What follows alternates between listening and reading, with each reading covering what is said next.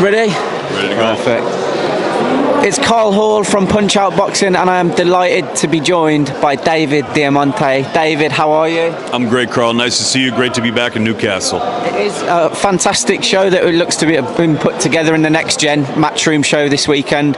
Lots of entertaining fighters coming out of the Northeast, it seems. Is there anyone that you've got your eye on at all, David? Man, a lot of them, to be honest. I really am excited about them. Of course, Pattinson at the top, but McCormack and Callum French, and just a whole bunch of good guys up here, and can't wait to see them in action. I wanted to ask you as well. It's been, I think, just over 12 months now. How are you after the horrific accident that you had? I hope you're doing well. You look like you're doing well. Thank you. Yeah, no, I'm working on it still, but doing well. Cracking on. And huge events coming up this year. It feels like it's back-to-back weekends of crazy boxing. It feels like boxing's back for 2023. It really does. Is there any fight that's already scheduled that you're looking forward to this year? Well, there's so many. Listen, in a couple of weeks we got AJ back in London. Can't wait to see him back. Of course, we just announced Canelo and John Ryder in Guadalajara. That's going to be an incredible homecoming for, you know, one of the faces of boxing, Canelo. Of course, Katie Taylor calling out Chantel Cameron in Dublin. That's going to be an amazing fight. So there's a lot on the ledger, and there's a whole lot to come, believe me. How do you see that Canelo fight going, David? It's a huge event for John Ryder to be involved in, of course. It is, but I mean, I feel like John has earned his spot, and I'm happy for the gorilla. You know, we've been doing John's fights for years, and it's great stuff. I can't wait to see Canelo in Guadalajara. I can't wait to be in a ring with 56,000, you know, rabid Mexican fans just going crazy for their hometown hero Canelo. It's going to be amazing.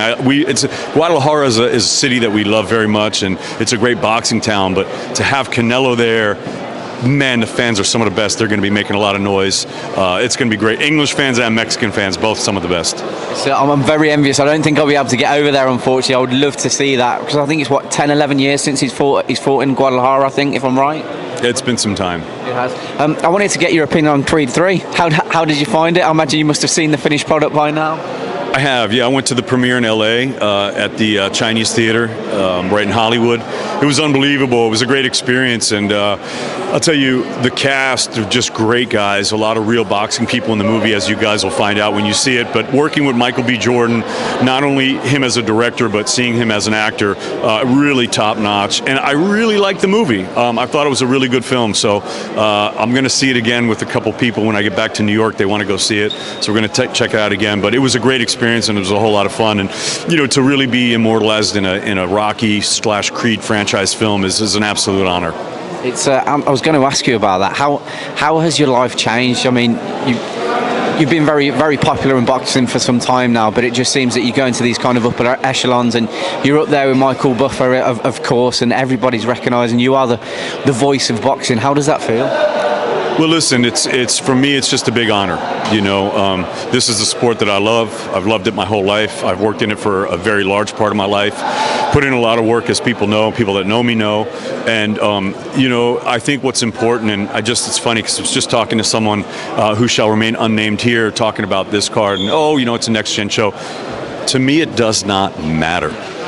This could be the undisputed whatever championship of the world, and I want to take every fight the same way, whether it's a full rounder on a next gen show or, you know, in a leisure center somewhere. It really doesn't matter to me, because these fighters put everything on the line, and to me it's showing them the ultimate respect. And the fact that I get to call out these guys and these gals' names in the ring, it's a real honor. So thank you for that. I just voted into the New York State Boxing Hall of Fame, another great honor. And I was actually in a new thing that we shot last year in Mexico City. It's going to be very big, and you can't talk about it yet, but you'll see it when it comes out soon. I look forward to that, and congratulations on those accolades.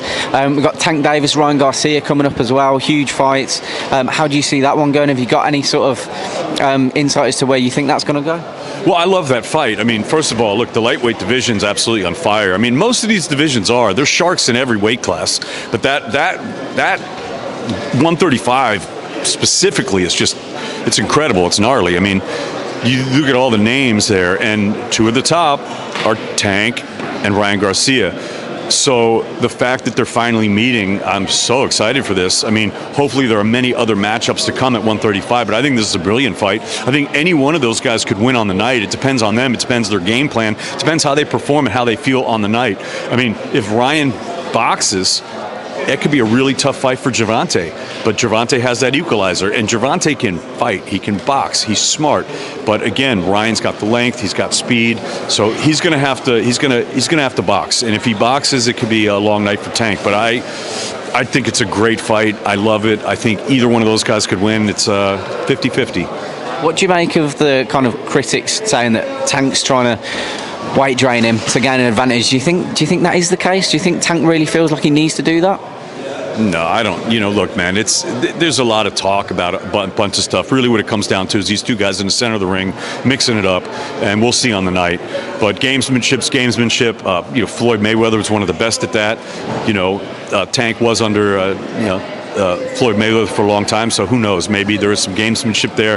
But that, to me, is not, I'm not that interested in that. I'm more interested in what happens in the ring, and I think on the night both guys will be ready, guaranteed. It's going to be a cracking fight. Just finally from me, I just wanted to get your opinion on the 70-30 purse split between Tyson Fury and Alexander Usyk. Do you think that's fair, first of all? Well, again, this is not for me to comment on, because I'm not, I don't deal with that kind of stuff, and those guys can work it out. They've got great managers, and they know what they're doing. So I just hope the fight happens like the boxing fans. I'm with those guys, the boxing fans. I just want to see the fight. So, we want to see in boxing the best fight the best. Boxing does itself a disservice when that does not happen. So both of those fighters need to get in the ring. I really don't care who gets the split. That has nothing to do with me.